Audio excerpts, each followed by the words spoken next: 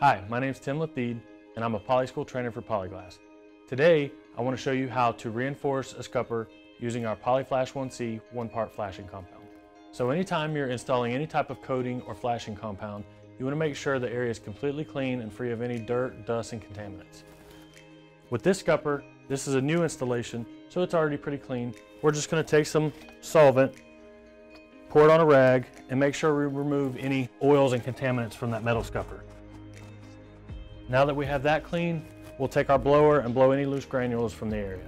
Now that we have our area clean and free of debris, we're going to want to dry cut our reinforcement to make sure it fits in nice and tight before we actually install any of our one-part flashing compound. Now, to ensure that we fully encapsulate this scupper flashing, you want to make sure that you do the corners first.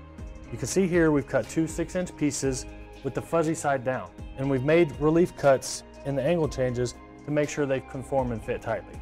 We've also made sure that it extends 1 inch past the mod bit scupper flashing to adhere directly to the metal. Now, our final piece in encapsulating this with fabric is going to be a piece that extends a minimum of 3 inches past both sides of the scupper and falls directly into the scupper just like this.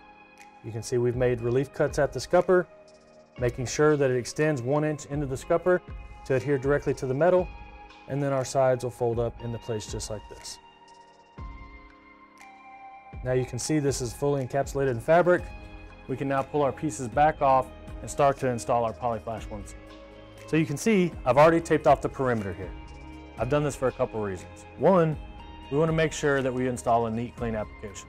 Two, we want to make sure that we don't go too far out past that reinforcing fabric to make sure that it doesn't pull the granules loose off the membrane.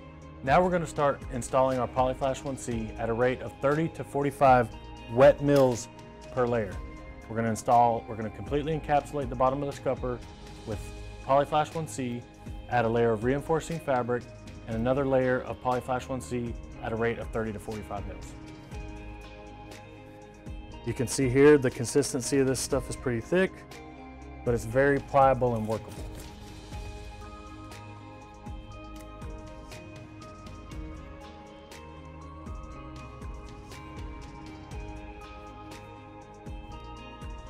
You're going to make sure to get the PolyFlash 1C all the way out to your taped edge to make sure that you're going to have plenty of flashing compound underneath that polyester reinforcing fabric. We want to make sure that we extend the PolyFlash 1C a minimum of 1 inch down past the modified bitumen flashing directly onto the metal scupper.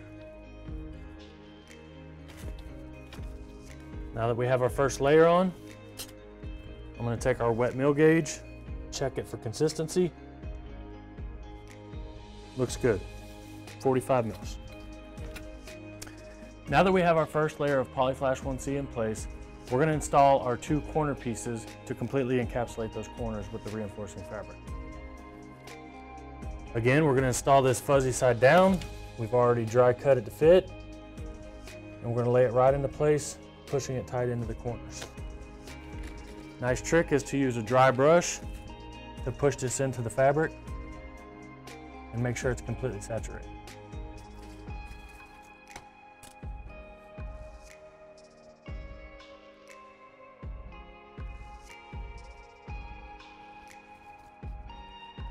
We're going to take our dry brush, push it into the flashing compound, pull out any wrinkles, make it as smooth as we can to make sure that we're not creating a ponding water situation. Now that we've started to see the flashing compound coming up through that reinforcing fabric, we can add another layer at a rate of 30 to 45 wet mils. So now we're going to add another layer of PolyFlash 1C on top of the fabric that we just installed to create a bond between the previously installed fabric and the next layer that we're going to install. Now that we have that fully encapsulated with our PolyFlash 1C, we're going to add in our last layer of reinforcing fabric to finish this thing off. Again, we're going to lay this in fuzzy side down.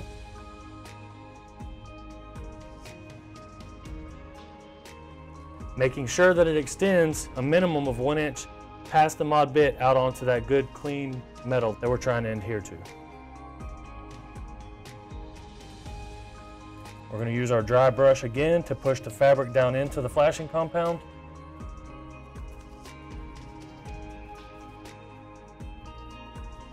And once you see that compound coming up through the polyester fabric, you know it's grabbed a good bite, and you're okay to put your last layer of PolyFlash 1C in place.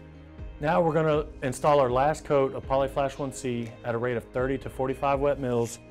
Again, you don't want this stuff too thick because you're not trying to create a ponding water situation.